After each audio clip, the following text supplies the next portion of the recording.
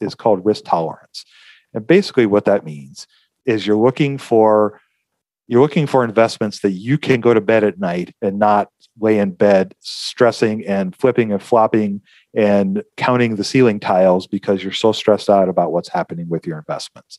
You're looking for things that you feel comfortable putting your money to work for you over time that are going to be safe and secure and that allow you to get where you want to go.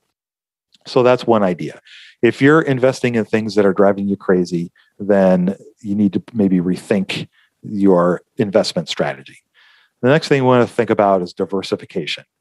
Basically, what it means is thinking about buying different investments that are not related to each other. In other words, if you have all of your money in bank stocks and 2007 and 2009 comes along, you're going to be hurting unit for a while because you've put all of your wealth into one big bucket and everything turns south, which means you're going to lose money and it's going to cause your returns to suffer for a long period of time. Because once those things turn south in a major way, to return back to the positive side of the equation is going to take a long time. So diversification is an idea of having different investments in different baskets.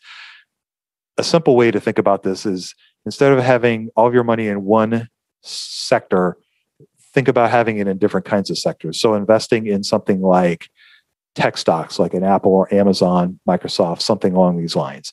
Then maybe having something in real estate, maybe having something in consumer goods like a Walmart or a grocery store, or maybe having banks, or just having investments in different unrelated, not correlated investments, because when the market turns, not necessarily everything goes south all at once. Sometimes different sectors are going to get beaten up more than others.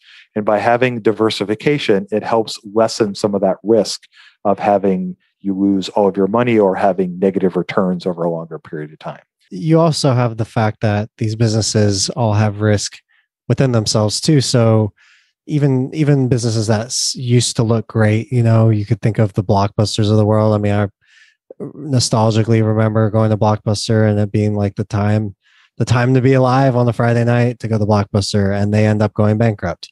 Washington Mutual, they had such what people thought were a bright management with huge goals, and turned out that they were a little bit too aggressive with their growth, to say the least. They go bankrupt too. So you have to understand that, we want to be invested in businesses and we want to be owners in them so we can have part of their profits. That's what investing in stocks is. But with that comes the risk that our company could fail. And that's just the reality of capitalism. And so we want to make sure that we have enough equity ownerships in enough different businesses where if one goes bankrupt, it doesn't completely wipe us out and make our returns a lot worse than they should be.